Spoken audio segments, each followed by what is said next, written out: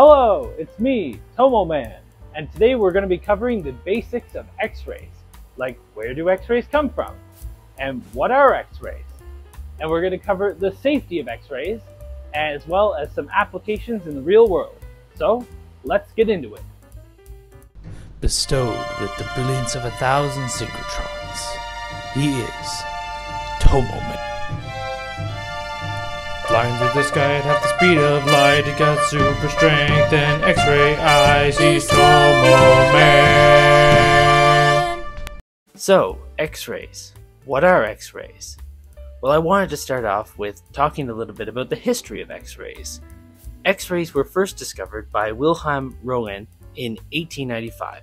He was a German physicist, and Röntgen discovered the existence of X-rays when experimenting with cathode ray tube, when he noticed the fluorescence of a screen even when the source was blocked by an opaque object. Röntgen is shown here on the right, along with a photo that he eventually showcased the effects of this radiation with, of his wife's hand, bones and all. The source of this radiation at that time was unknown, and so the term X-rays was coined to represent these unknown origins of this radiation. So X-rays could be thought of as just another form of electromagnetic radiation, or light. X-rays have a wavelength of about 10 to the 8 to 10 to the minus 12 meters, which corresponds to frequencies very high of the 10 to the 16 or 10 to the 20 hertz. You can see where X-rays fall on the electromagnetic spectrum, looking to the right of visible light, just past ultraviolet radiation. So X-rays are a form of light, not much different from the light of your cell phone or the light of a red-hot mocha. And with these very high frequencies, given the equation E, or energy, is equal to Planck's constant multiplied by frequency, we see that with higher frequency, we have higher energy. X-rays are so high in energy, in fact, that they possess the energy to knock electrons out of atoms, thus putting it in the category of ionizing radiation. This will be important in a bit when we talk about safety. So, X-rays are light. But where do X-rays come from? To describe this, I have two different views. First, the mechanical view, where X-rays are generated within a device called an X-ray tube. The X-ray tube, as I show right here, exists of three major components. You've got the electron source, in this case a filament, where you run a current through. You have a metal target, shown over more and to the right, attached to the electrode. And you have an accelerating potential between these 2 points. This causes the electrons that you generate at the filament to be accelerated towards the electrode and the metal target. So the X-rays generated here, and you can see in blue where the X-rays would come out, the X-rays generated depend on the metal target that you use, whether it be tungsten or copper, as well as three major variables. One being the accelerating potential between the electron source and the target, two being the current that generates the electrons, and three being time or exposure. And to explain these three keys in X-ray production, I've got a little bit of analogy.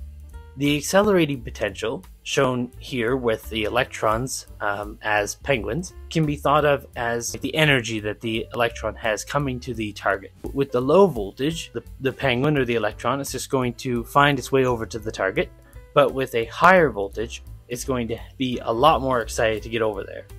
Using the similar analogy with current, you could think of at low current we have less electrons moving towards the target, and at high current we have a lot more, and thus we could produce more X-rays. And time is just time that we allow this process to happen. Allowing more electrons to hit the target for a longer time gives us more X-rays.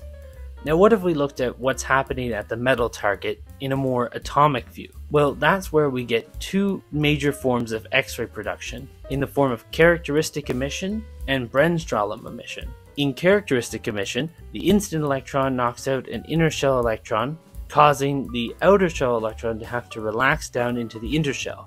This releases energy in the form of characteristic X-ray emission.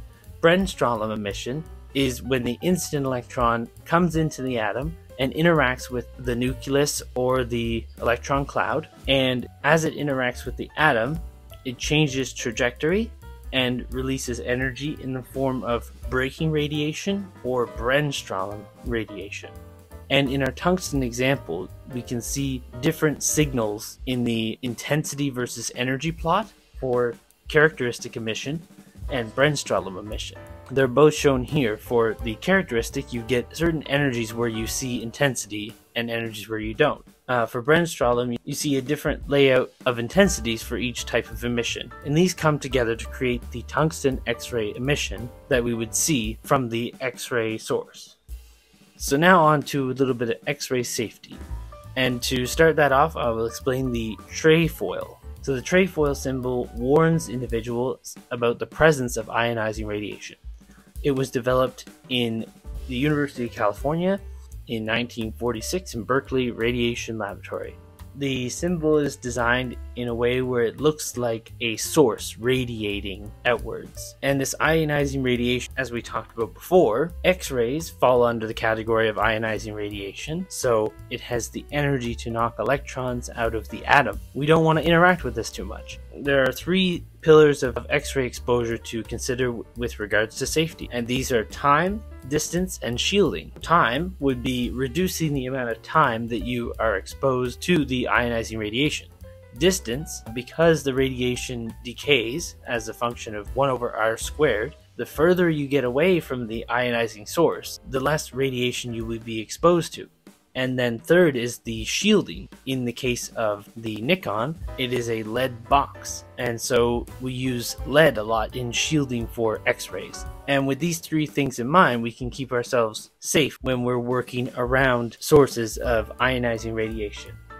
Now we can take a look at some applications of X-rays in our everyday life. Some common ones would be healthcare. So if you go to the dentist, you can get an X-ray on your teeth to look for abnormalities in the density or to see where you have some fillings. In the airport, you'd see the use of X-rays with security to make sure that you're following the rules of transport at the airport. And another cool one is in art.